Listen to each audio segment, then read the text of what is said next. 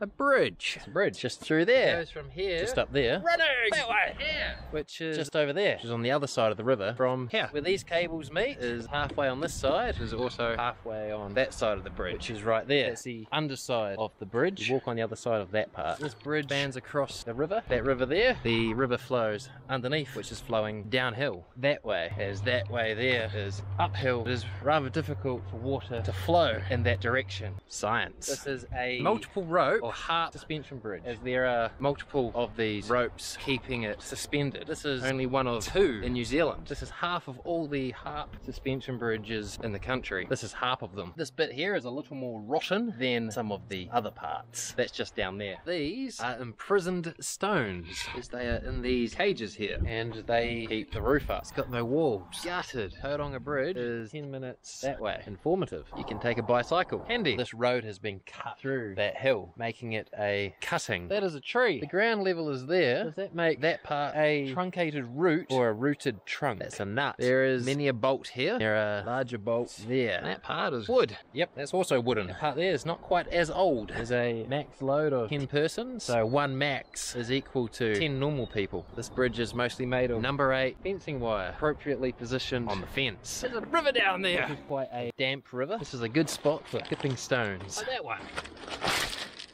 That water is a little more turbulent. That's a scruffy looking scruffy dome right next to this area of falling water. That's my story. Thanks for listening. So 1 max is equal to 10 normal people.